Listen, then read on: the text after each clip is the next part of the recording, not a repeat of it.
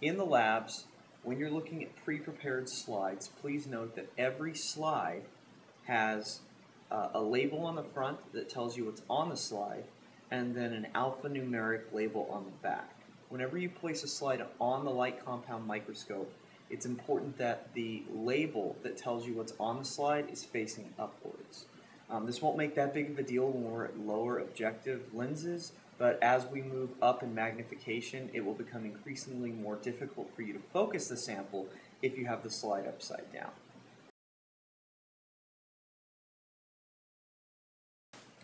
So on the light compound microscope stage, which is this black platform here, you've got this slide clip. And you'll also notice that on the opposite side of the slide clip, you've got kind of a corner, it looks like, with a 3/4 of a circle. That's where the corner of your slide is going to go. So I'm going to take this slide, I'm going to place this corner in that groove. And I'm going to open up the slide clip, and I'm going to close it so that my slide is now clamped by this slide clip on my stage. What this allows me to do now is it allows me to use this mechanical stage arm to manipulate my slide. If I didn't place the slide in this stage clip, I would have to manipulate it by hand, and what we'll find is once we go up in magnification, it's going to become increasingly more difficult for us to make small adjustments without having drastic effects on our field of view. So now that I have my slide in place, I'm going to turn on the light source on the left-hand side of the scope, and I'm now going to bring my slide into focus. Okay? So you should always start at the 4x objective, which is known as your scanning objective. Okay? On these objective lenses, we've got a 4, a 10, a 40, and a 100x. So I'm going to start with the 4x. And on the side of the scope, on either side, you've of course also got knobs that allow you to focus the slide. The smaller knob is known as the fine focus adjustment knob, while the larger knob is known as the coarse, C-O-A-R-S-E, focus adjustment knob. Notice that when I turn the fine focus, nothing seems to happen in regards to the stage. But when I turn the coarse focus adjustment knob, my stage actively moves up or down. Okay? This is making coarse adjustments to both the stage and the focus.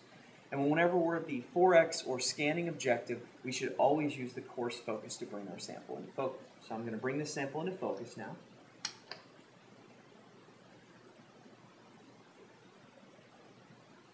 Alright, so you can't see it, but I can.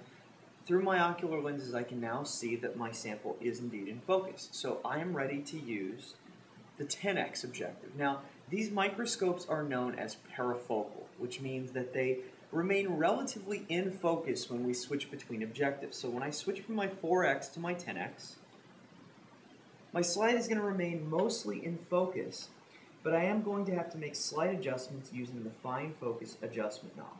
So once I move past the scanning objective, I should no longer use the coarse focus adjustment knob. I should only use the fine focus adjustment knob. So I've now used it on 10x and I've brought it into focus. The other thing you're always going to want to make sure you're doing when you're moving between objective lenses is you're also going to want to use the stage arm, the mechanical stage arm, to move your sample so that whatever piece of it of interest you have is in the center of your field of view. In other words, if I have a single cell, every time I move up in magnification, I want to readjust that cell so it's in the center of my field of view. Otherwise, as you get higher and higher in field of view, in magnification, you run the risk of losing that sample if you don't center it in your field of view. So as you increase magnification, be sure to recenter your sample in your field of view. So I'm going to do that right now. So I've now recentered my sample, and I'm ready to move to 40x. So again, I'm in 40x now. I can see my sample. It's fuzzy, so I'm going to use the fine focus adjustment knob to bring it into focus. And I'm once again going to use the mechanical stage arm to recenter it. Okay. So now I have recentered my sample, and I'm at 40x.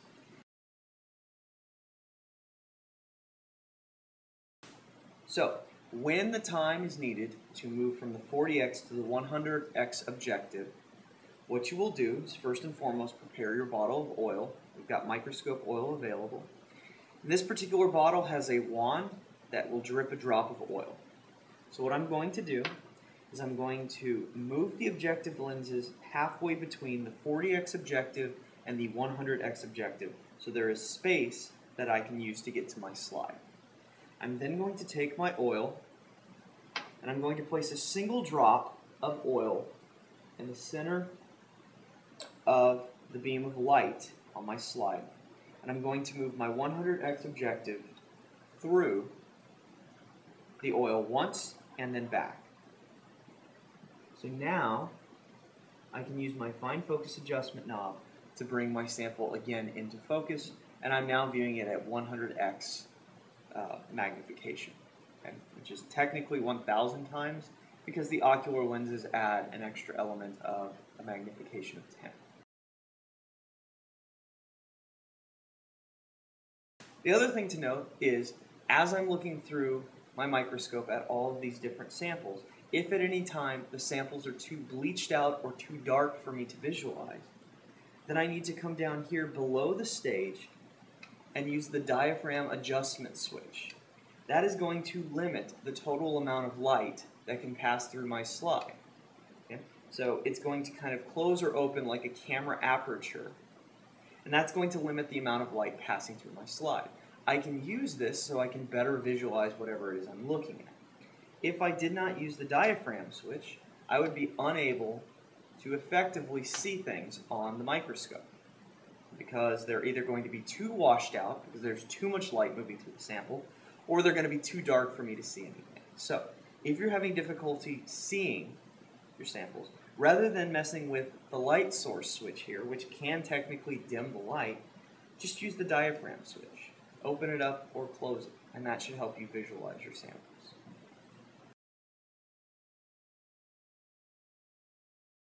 In the final part of this tutorial, I want to talk about proper microscope maintenance.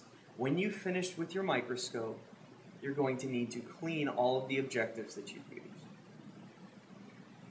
So what you should do, first and foremost, is change the objective so that the 4x objective is over your slide, completely lower the stage, and remove the slide from the slide plant.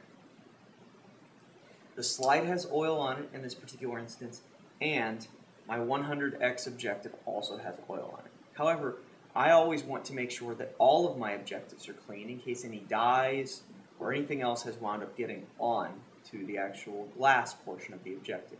If you do not clean these properly, then the dyes or oils are going to cake and become uncleanable.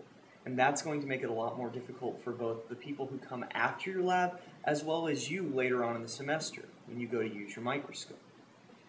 So you've been provided with a booklet of lens paper. This is very, very fine tissue-like paper, and a bottle of lens cleaner, which is 70% ethanol.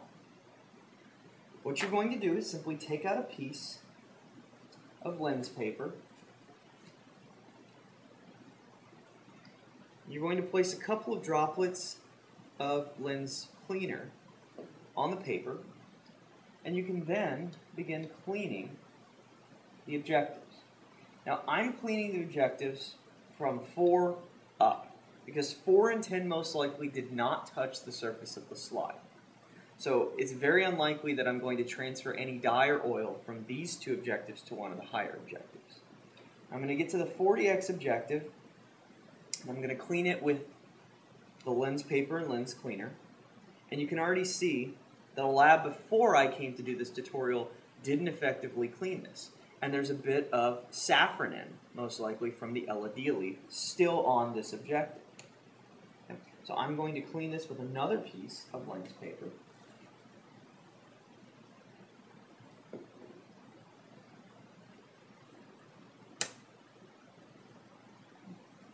And now the lens paper is coming out clear, okay, and clean. So I've cleaned off any remaining dye that might have been on it. But I still have the 100x objective that's covered in oil. So I'm going to take another piece of lens paper and some lens cleaner, and I'm going to clean off the oil from this objective, and then I'll dry it with a dry portion of the lens paper.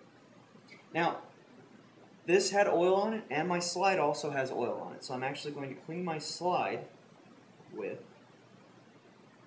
the lens cleaner and the lens paper. Now I can do this because the slide has a cover slip over it protecting the sample. If you're doing a sample that does not have a cover slip, then you're not going to want to put lens cleaner directly on the slide, as it can wash out any of the dyes or stains that you've used on this slide. Once I've completed all of this, I'm again going to move the 4x objective to where it is over the condenser. I will turn off my microscope. I will properly wrap the cord.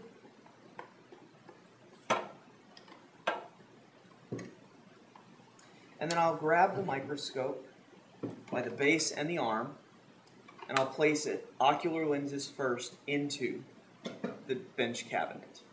And that's it.